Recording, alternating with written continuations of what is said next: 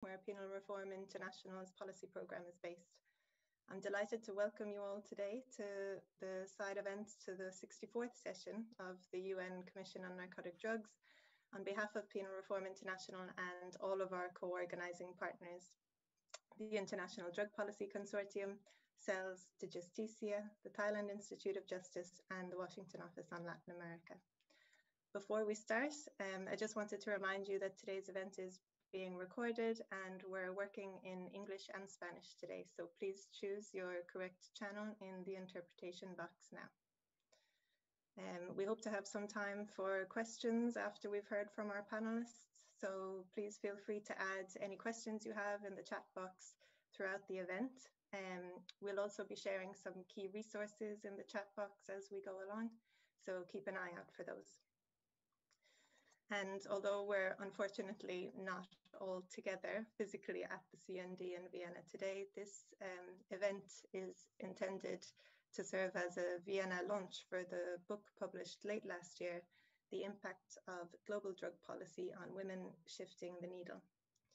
This book, which we encourage you all to read if you haven't already, examines the impact of drug criminalization and enforcement on women from women's perspectives, with many chapters from academics, advocates, activists, and those with lived experience. So we're very fortunate to be hearing from some of those authors today. So let us begin without any delay with some opening remarks via video message from Elizabeth Broderick, Chair of the UN Working Group on Discrimination Against Women and Girls.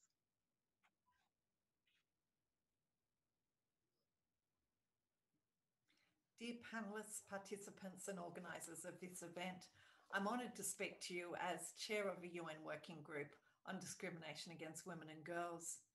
As you know, putting women on the agenda of global drug policy is still at an early stage of what will likely be quite a long journey.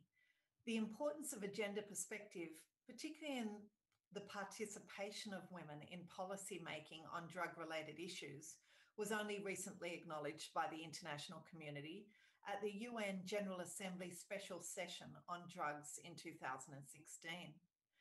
Our UN Working Group has called upon states to meaningfully address the specific concerns of women in international and national drug policies and to ensure a central place for women's rights. Today's event, focusing on the impact of global drug policy on women, represents our continuous collective effort in bringing much needed focus to this area. Can I warmly congratulate all those involved in the publication of this powerful book, which brings an explicit focus on women. I also love that the book is freely available to the public. An estimated 740,000 women and girls are imprisoned across the world. The drastic increase in women's incarceration is in part due to drug-related charges. We find that proportionally more women than men are serving prison sentences in relation to drug offences. From region to region, the situation of women in prison and those on drug-related charges in particular paints a consistent picture of economic, social, and gender inequality. It calls for an urgent response that addresses the root causes of structural discrimination against women. And structural discrimination against women is at the heart of our mandate as a UN working group. We examine discrimination faced by women, not just in law, but also in practice, in all spheres of life, with a life cycle approach.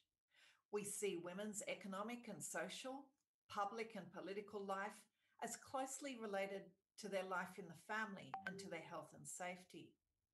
So addressing the root causes of discrimination against women requires us to see women not just as another vulnerable group, but as an equal half of humanity with agency and autonomy.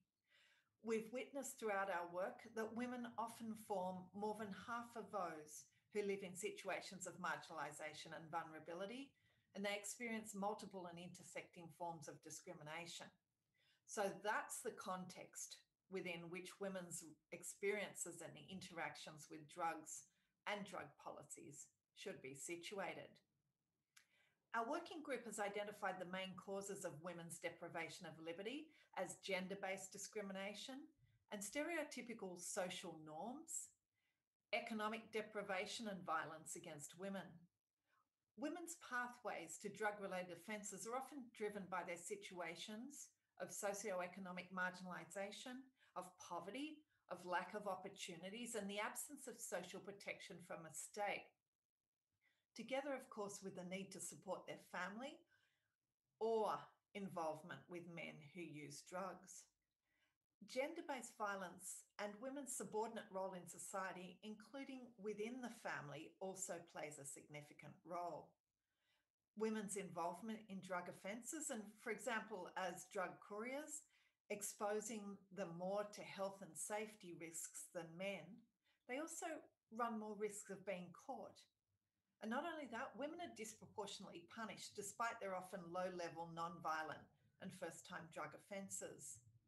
Indeed, in our thematic report on women deprived of liberty, we found that judicial gender bias often subjects women to disproportionate sentencing for non-conformity with gender stereotypes. Stereotypical standards of women's moral conduct play a role in disproportionate female incarceration for drug-related crimes, as women are often judged much more strictly than men. Not only that, they have fewer opportunities to negotiate reduced sentences or plea bargains, owing to their lower status within criminal networks, combined with their subservient role in a patriarchal system. They face insurmountable barriers in accessing justice because of their financial inability to obtain effective legal representation, and also because of a lack of gender-sensitive administration of justice. It's clear that excessively punitive approaches of relying on law enforcement and criminal sanctions have failed women without achieving the health goals and with a particularly discriminatory and disproportionate impact. Indeed, such approaches have only perpetuated the vicious cycle of victimisation and put these women in situations of further injustice with detrimental impact on themselves and the families they support, often as the primary carer. Together with other human rights experts, our working group has called on states to implement the UN Bangkok Rules to reduce the imprisonment of women around the world and to promote non-custodial alternatives to imprisonment. Alternatives are designed to meet women's needs and address the causes of their offending. States must fulfill their international commitments to protect women's human rights and take concrete measures to give meaning to their commitments to mainstream a gender perspective in drug policies and programs. But for this to happen, they have to address the specific issues and concerns of women whilst drawing on good practices from countries which have invested in providing women with counselling assistance, with access to harm reduction and drug dependence treatment services, with access to job opportunities, and which have involved women at all stages of the development, implementation, monitoring, and evaluation of drug policies and programs. The working group has recommended that states reform drug-related policies, laws, and practices in line with international human rights standards, and that they also take steps to integrate the international guidelines on human rights and drug policy into their own policies that are relevant to women. We will continue devoting considerable attention to this issue, and we will use all the tools at our disposal, including examining the issue of drugs and drug policy in our country visits and in our communications to states, and of course, in our continuous engagement with civil society stakeholders like yourselves. So thank you so much for the invitation to join you today, and I wish you a very productive discussion.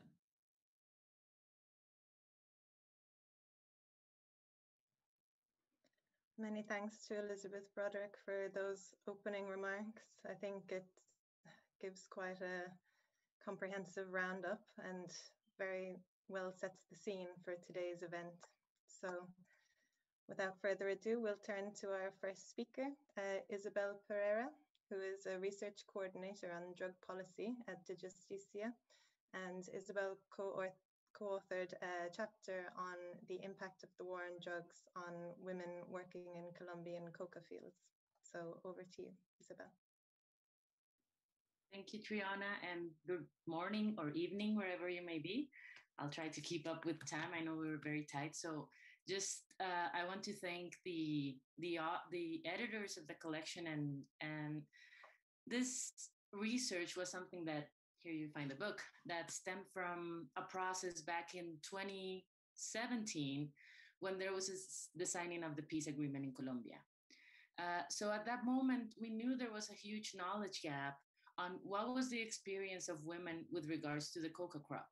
Well, the national monitoring system for coca crops has existed for many years. It only focuses on the number of hectares without a lot of regard on the humans behind, and then even less so on the women behind this. At the moment of signing of the peace agreement promised rural transformation with a gender focus. And we were very concerned about the fact that there was no way into implementing a gender focus if we didn't know who were the women behind the situation. So at that time, we were interested in really knowing what were the life trajectories and how women relate to the coca crop and what positive and negative has brought into their lives. So I'm gonna dissect my presentation into three segments. The first is the how, the second is the effects, and the third is the future. So as for the first part, how do women participate in the coca economy and what are their reasons for involvement? So the ways are very varied. It's not only that they harvest or that they work in the land, but also they make food for the workers. They also fumigate. They also process and transform coca leaves into coca paste, and also just trade the goods while taking them into town. But they also move within these roles throughout their lives, and it also depends on whether or not they have land or they are working on someone else's land. All of these work that they do is complemented by the fact that most of them perform a role as social leaders in their community. So this picture you're seeing here is from the social cartography we did in one of the workshops. And you can see that their role goes into the private sphere, so in the home with their family, but goes out into the public sphere where they perform social leadership roles. In this sense, you can say that these women have a triple workload. So within the household, within the work field, and within their social communities. And why does this happen? And why is there the need to get involved in so many tasks? And there's so much burden on these women. Basically, it's explained by the fact of where do we stand. So Putumayo, which is the region where we did the research, it's a peripheral region of the country. Most of the population doesn't have any schooling. There is not one single public university in the whole region. There is a 73% housing deficit. There is very scarce land tenure, and most of the land tenure is by men, not women. And the health system is not consolidated. There are no tertiary roads available to get the produce out. So what this means is that all that which you would expect from the state as public services has to be done by their own means. And their own means comes from the income of the coca crop. So basically you would hear that they pitch in a bit of money from what was left of the coca crop and then build a bridge or fix the communal house or fix the school. So these are the types of duties and roles that women serve within their communities. So the second part as to what have been the impacts of drug policy, what are the effects for women to having been involved in the coca economy. So given that the presence of the state is so scarce, as I mentioned before, the presence only comes from military and police forces. the coca economy, and the link with armed conflict means that these communities were completely stigmatized. They were linked as guerrilla auxiliaries, or they were even targeted as narco criminals themselves. So the only presence they know of the state is that of the military, the police forces, and of course, aerial spraying with glyphosate. But then there are also positive remarks in the relationship with coca crop. Can you go to the next slide, please? So I always like to share both the picture that's here and the testimony that is shared. This was Sandra, one of the women we interviewed. And there you can see in the picture, so at one side, the positive things, which is health, education, food, housing, clothes, tourism, and then in the bad things, displacement, loss of loved ones, stigmatization, incarceration, and fumigation. So basically what you can see is that the positive things come from the plants. So basically their livelihood, and then the bad things come from the drug policy itself. The methods and the strategies by which the state has responded to the existence of coca crops has only deepened already existing conditions of marginality and poverty, has created new problems by way of aerial spraying with fumigation or even incarceration. And for those of you who are not reading Spanish, basically what Sandra tells us in the story is that her dad was the first one to get coca to the house, and that they were going through a moment of a lot of poverty. And when he came back every week, when they got involved in the coca trade, they were able to buy shoes and clothes for herself and for her sister. So she says at the end that her first memory of coca is one of joy. And then we go into what are the possibilities. And can you go to the next slide, please? So what are the possibilities and opportunities right now, 5 years into the peace agreement? So this is something that is not necessarily within the book, but just updating the process into now. This is the panorama of what it means for them being involved in the coca crops. And then at the bottom of the picture, you can see number 5 is when we asked them about the state presence, and all that they drew was police, army, glyphosate, and paramilitaries. So this was the situation that was hopefully going to be solved through the peace agreement. But the implementation of the peace agreement, specifically the substitution programs, has been not as strong as we wish it would have been, even though families and communities have committed to their end, but the state has not fulfilled their part. This means for women, very particular risk in terms of being dispossessed of previously gained power struggles that they had gained through the coca crop, and being further caught up in dangerous situations because they no longer have access to this petty cash that the coca was, and most likely being potentially exposed to the dangers of aerial spraying should this activity be resumed again, as it's in the news all along.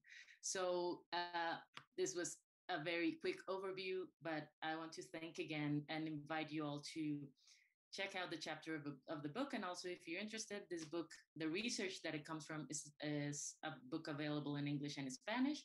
And it also has a podcast in Spanish that we'll be sharing to the links. Thank you very much. Thank you, Isabel, not least for keeping excellently to time. It's very impressive. It's really useful to hear not only how women are affected and impacted, both in the positive and the negative, as you say, driven only by the drug policies, but especially to think about ways forward and the continuing impact. So we'll turn now to our next speaker, Dasha Matushina, who is a consultant working with UNAIDS, and Dasha wrote the chapter on barriers to health services for women who use drugs in Eastern Europe and Central Asia. Dasha, the floor is yours. Thank you so much. Can you also see the slides? Okay, so my name is Dasha, and I really want to thank you for organizing the event and for joining the event. And also I want to thank my colleagues and friends from Eurasian Harm Reduction Association and a Ukraine NGO Svitanak.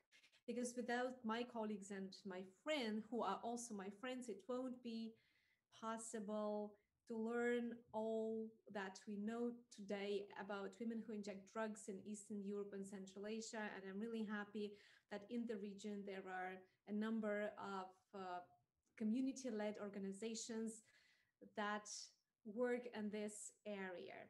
So to begin with, I want to talk a little bit about the region and Eastern Europe and Central Asia. So we are always talking about different number of countries because the borders of this region are, somewhat not always defined in the same way. But so we're usually talking about 3 million people who inject drugs in this region. That's big number of people. And we roughly say that it's 12 to 25% of these people who inject drugs are women, and more women, a lower proportion of women are in Eastern and Central Asian countries, and a larger proportion is in the West. But unfortunately, we still do not have more accurate data about number of women who inject drugs. And most of the estimates we have are very outdated. So they are of 2012 or earlier. And the chapter was written and the book was published around 2 years ago. But I would say that because of COVID, we are almost sure that there were no population size estimates. So we are talking about a region where a lot of women inject drugs, but we don't even have data, on anything specific. How old are these women, where they live, about their health status. But there is something that we know about women who inject drugs, and this is about HIV prevalence. And the data that we have actually shows that in the majority of Eastern European countries, significantly more women are living with HIV than among men who inject drugs. So just to give one country example, from Estonia, 61% of women who inject drugs have HIV compared to 48% of men. And in Ukraine, these figures would be 31% of women who inject drugs live with HIV and 20% of men. So it's huge populations that need health services, that need harm reduction services, and also access to social protection. So we all agree here, I think, that women who inject drugs are a key population for HIV, and they should be a priority population for HIV prevention and treatment. And on this slide, I've also placed new global AIDS targets that were approved just a couple of weeks ago. And in the global AIDS targets, we have, at least a few that are relevant here. One of them is that 90% of people who inject drugs should have access to comprehensive harm reduction services. And this 80% of these services should be key population and women-led. That's on the one hand. And there is also a target related to women from key populations that they experience less gender-based inequalities. And I believe that low access to harm reduction services among women who inject drugs is a gender-based inequality that needs to be overcome. So the issue here that I want to draw your attention to is that since we don't have data on how many women who inject drugs live in the region, we actually cannot plan services. We cannot estimate, we cannot evaluate if these services that are provided today, if they are gender sensitive, what is the coverage of women who inject drugs at the baseline? How many new harm reduction sites, how many new gender sensitive harm reduction services we need to open, and how much funding we need. So this issue of data is really a big one.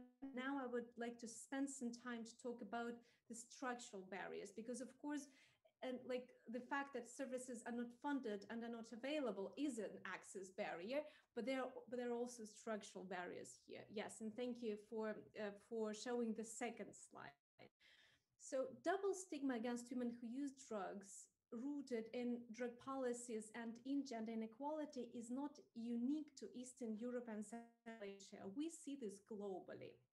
What is unique to this region is the system, is an old Soviet system, so-called drug registries, or in Russian it's narcotic, but I believe we don't have a lot of Russian speakers among our participants. Drug registries, what is that?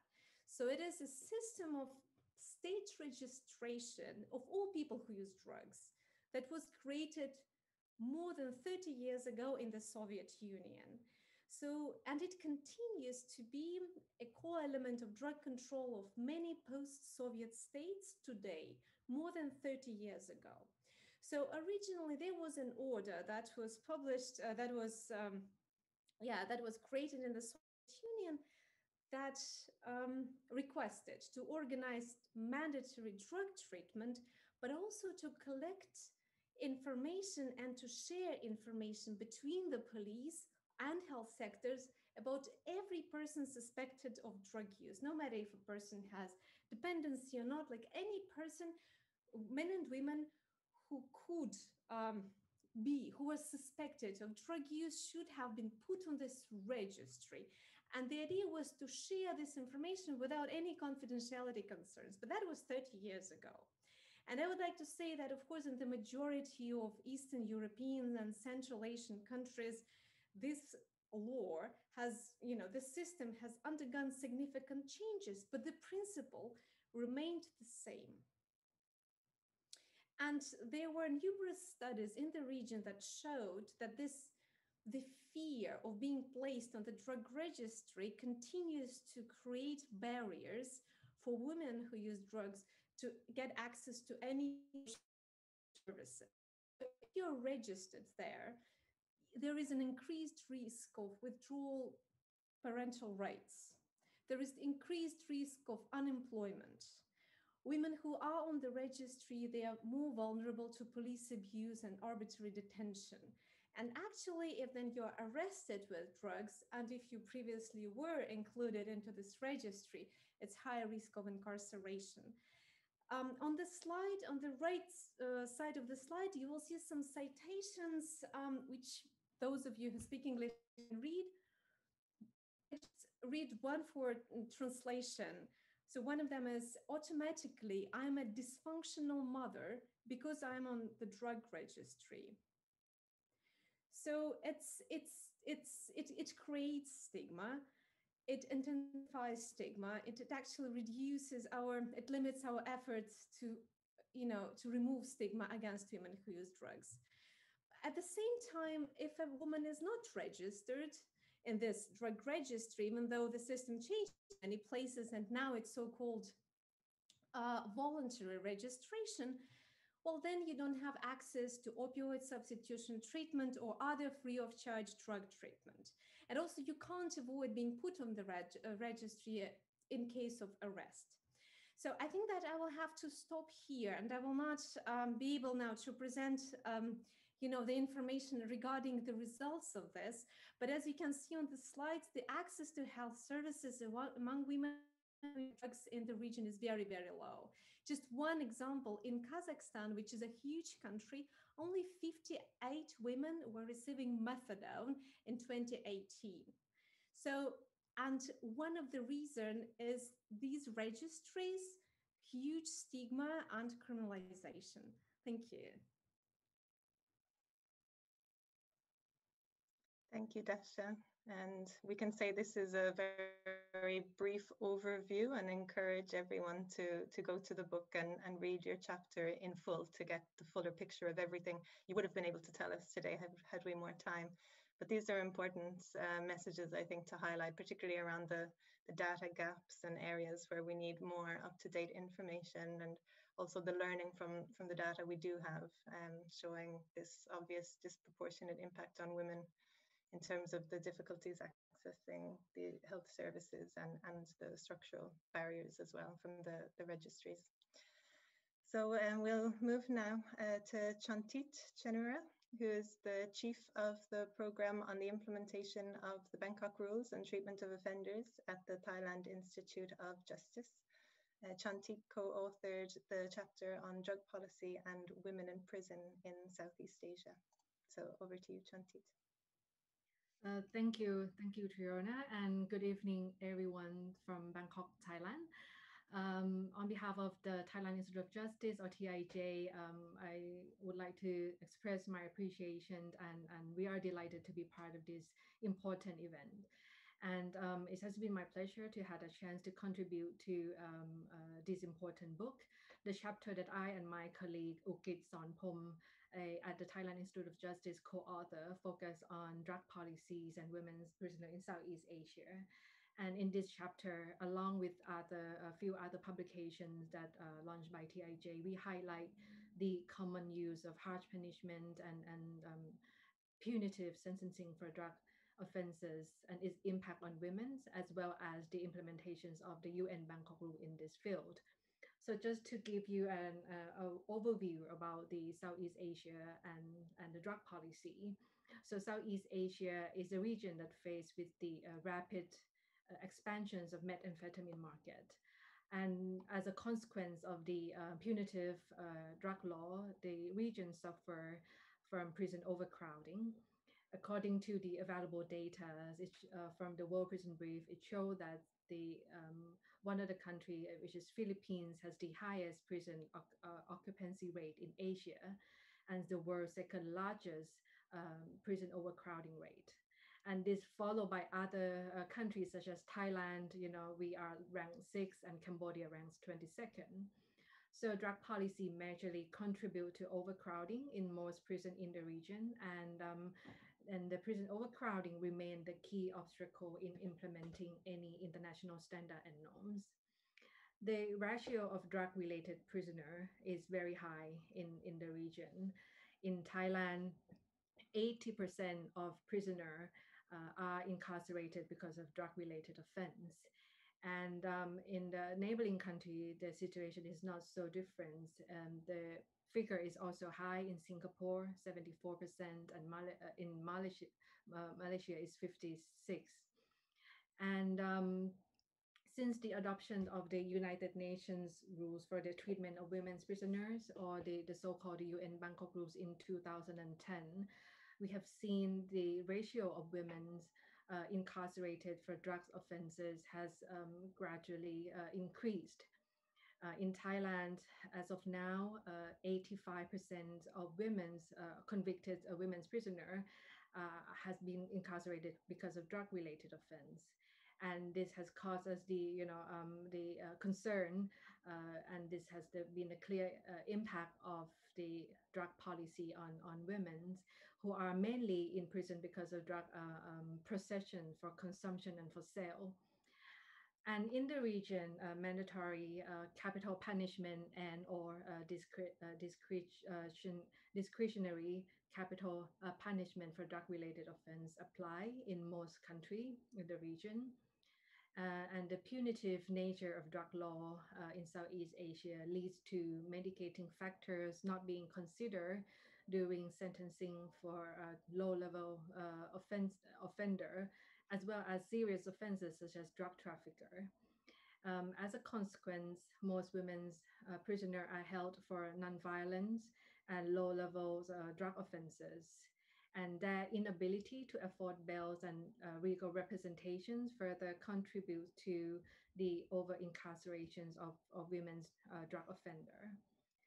And in order to ensure the principle of proportionalities of sentencing is being applied, so we have been promoting together with other organizations to ensure the sentencing policies need to take into consideration gender and vulnerabilities factors instead of focusing on purely qualities or types of substance. It's important to take into consideration the entire backgrounds of women's drug offender, which include their poverty, social exclusions, lack of access to education and employment, other inequalities, factors that had led women down to the drug offending pathway. And recently, TIJ, in collaborations with UNODC, we have launched the toolkit on gender responsive non-custodial measure and highlight this importance of using these mitigating factors and more use of gender responsive non-custodial sanction and measure. And there are several research and study that focus on harmful effects on the use of imprisonment on women's, including women's drugs offender. And in Southeast Asia, we find as in many countries, women are being located to prison far away from home and from their family, and especially women who serve a long sentence or women who are committed of cross-border drug trafficker. Women also have a lack of quality legal representations. Some cannot afford a high quality lawyer. And once in prison, women have also limited access to certain program and work vocational training due to the overcrowding situation. So since 2020 was the year of the 10th anniversary of the Bangkok Rules, and on the I would like to stay on the positive side and say that there has been some progress in promoting and implementing the Bangkok Rules, and we can and we should applaud to this global effort. But we still also, noted that there is so much work that needs to be done, and I wish to highlight a few issues. So first, although the Bangkok Rule has been there for a decade, but when it's come to implementation, the priority is highly concentrated on custodial setting, prison conditions, and only some groups of women can actually benefit from the rules. Therefore, we need to promote more use of non-custodial measure and sanction, not because it is an alternative to prison, but because it is more humane and is more proportionate to a low level of offender. Sentencing policies and court systems has played a critical role in dividing the criminalizations of women. So when the court failed to have a clear understanding or gender responsive investigative procedure or sentencing guideline, the decision that came out can be punitive for women's offender. So as we promote the Bangkok Rules for the future, we need to involve more wider range of stakeholders, including judges, registrar, a prosecutor, as well as lawyer or even a law students, in order for us to achieve our goal of reducing the unnecessary use of imprisonment for women. Prison authority can no longer be the only primary target when it's come to planning for advocacy and training strategy. Second, it is important to consider intersecting vulnerabilities that women face in prison. Just as in the free world, women's prisoner with the non-majority status confronting a wide range forms of discriminations, and most prisons in the region and around the world still face challenges to providing and protecting some groups of women. And as we're promoting a more inclusive, gender responsive criminal justice policies and practices, we need to ensure that the needs of all groups of women should be taken into considerations and across all the dimensions of age, race, ethnicity, culture, sexuality, for example. And finally, for us to ensure the gender responsive drug policy reform, systematic sex disaggregated data collection is much needed. The Bangkok Rules highlight the importance, of having data and research on the reason why women commit crime, their offending and impact of imprisonment. And in the past 10 years, we have seen an increasing number of research has been done by research institute, civil society, NGO, and academy. But I personally believe that that is not enough. We need to have a systematic data collections which can cover a wide range and a larger sample of women that could help us develop a gender sensitive policy and development. So therefore, we need a nationwide systematic data collections to ensure the effective and evaluation of our program.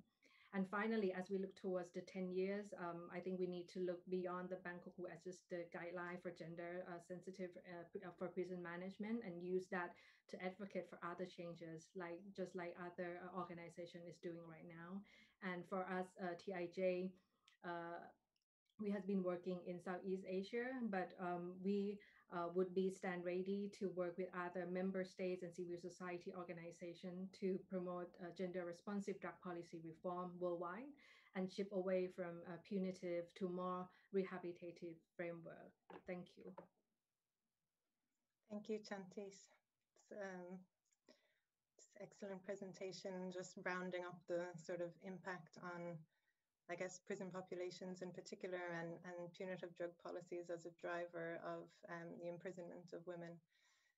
Analysis by PRI last year for the 10th anniversary of the Bangkok Rules that you mentioned found there had been a 17% increase in the last 10 years since the rules were adopted in the global female prison population, but this is significantly higher in Asia and Latin America, where punitive drug policies are a particular driver. So last but certainly not least, we go now to Monica Marginet-Flinch. We wanted to bring the voice of affected women to the CND, and we're privileged to have Monica with us, who will tell us about her personal experience with drugs and about an innovative program run by and for women in Barcelona, Mercenaries. Over to you, Monica.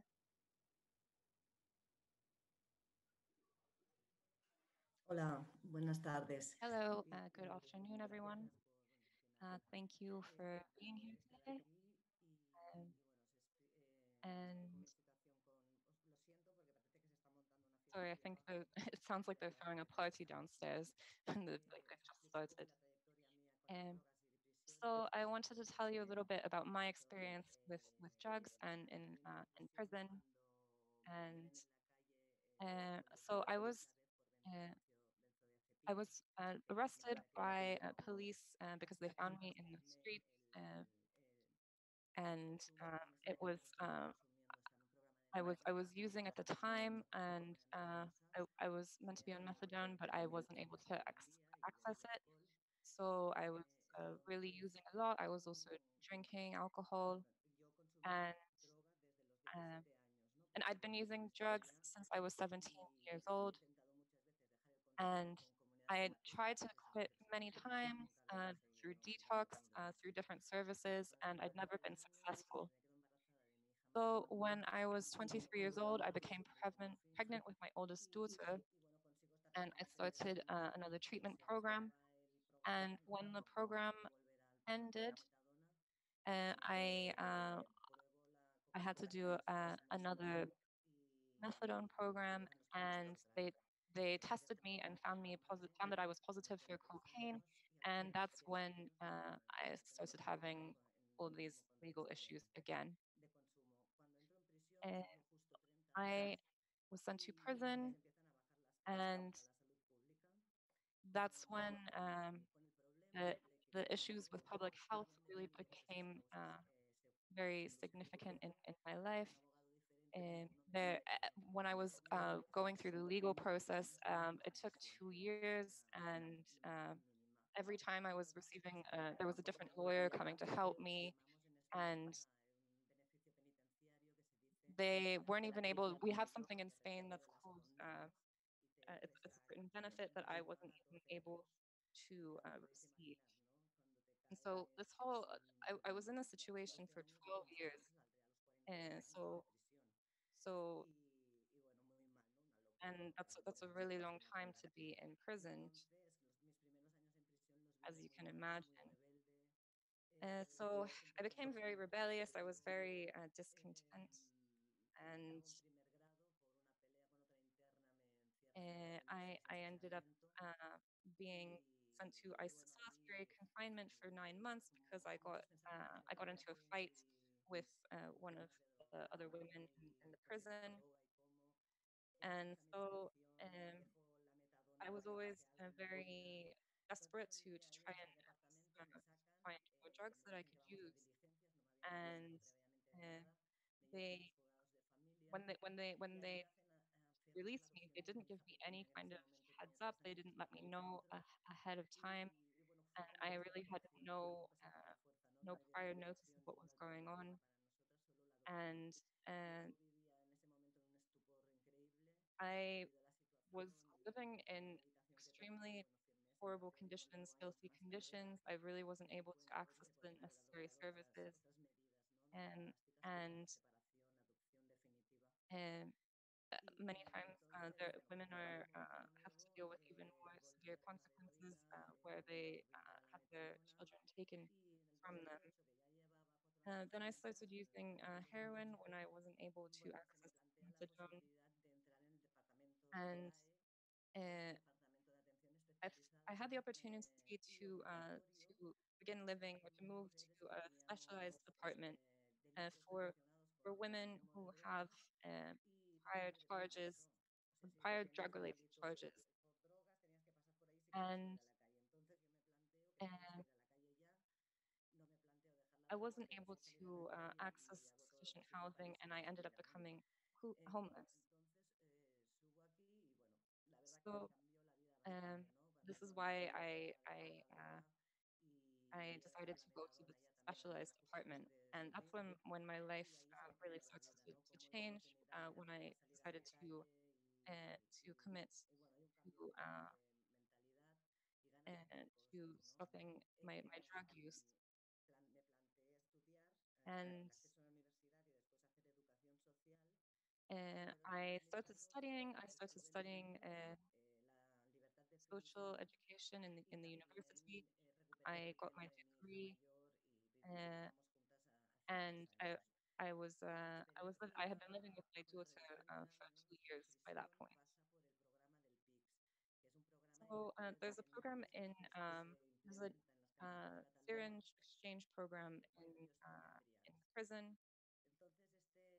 and this program, which is meant to be confidential and anonymous, uh, is completely wrapped up in bureaucracy and red tape, and it really doesn't end up being that way because they end up being very suspicious of women. They are always worried that women are bringing syringes into their cells, and, and they come and they threaten you and they tell you, oh, if you have any needles, if you have any syringes, you better tell us now, or it's going to end up worse for you if we find out that you do and you didn't tell us. And there was also the issue of HIV transmission due to sharing um, sharing needles, and uh, I there's a harm reduction program. That's not really how I understand it. Supposedly, the idea behind it is that there's a different strategy or a different method of treatment for women who use drugs. And this program didn't work for a lot of women. For some, it did, but for many, it didn't. And they actually this facility, they shut it down 3 years ago in order to build a facility for men.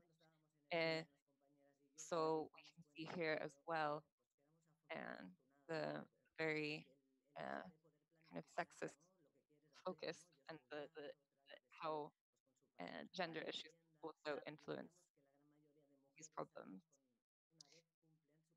And many women, when they are released, um, they haven't been able to really plan for the future. And they find themselves on the street essentially, and we think, oh, when I get out, I'm going to find a support group, and then you're just chucked out onto the street and with very little preparation. Uh, so we we came together and we created a support group in order to better be able to respond to the needs of these women who are being released from prison. And so we provide support for them, helping them, providing them with clothes, for example, um, and and some of the work that we've been doing at the University of Barcelona and an organization named HEISTE. We've been working with these women, and after that, I also worked for 2 years uh, for children or girls who are wards of the state, and I I knew that I wanted to work in this field, but due to all the suffering that I had faced in my experience, So I was speaking to a colleague from this group called Cassandra, which works with these girls who were to the state, and um, we had the idea for Martinez, and uh, we were both really excited about the idea and really optimistic, and that's where we really got started, and I was able to share and to share what I'd learned from my own experience, my own lived experience, and telling her what it's like on the other side, what it's like to actually go through this. And we had there was an event recently in Metzineres to help combat the risk of overdose among drug users, and I really felt appreciative of the space because I felt that it was a safe space where I was really free from judgment. Um, there, I didn't feel the same stigma that I'm so used to, that I've experienced in my life, and so it's honestly great. That's where I'm working at the moment, um, and the connection, the rapport that we have with women is really special, and it's it's a way that of continuing the work that I was doing with the other women at Cassandra to help build bridges and bridge the gap between women who are incarcerated and those on the outside. And so we also try to influence policy, drug policy, and prison policies. It's very important to try and deconstruct the different social obstacles that are upheld and helps you uphold stigma. And uh, the space Matineres is a safe space to connect with each other, to exchange experiences, to share knowledge, um, and to continue with our advocacy work and our activism. And so uh, there's several women working at Matineres at the moment, and we're working in conjunction with legal professionals, um, and um, there are women who we help at Matineres who are starting to receive alternative treatments. So that's an initiative that we want to continue with, and because that's what we're trying to do. Uh, we're trying to provide an alternative, a different reality for women who are incarcerated for drug-related charges, and for those who are facing charges, and for those who are already incarcerated, we want to provide them with more support, and so that women know when they are released, they will be able to find accommodation and that they're not going to be homeless after they are released from prison. And so, from a harm reduction perspective, we've we've Sorry, realized that Monica, many. we'll have to finish up. If you can make a final comment or thought. I'm finishing up.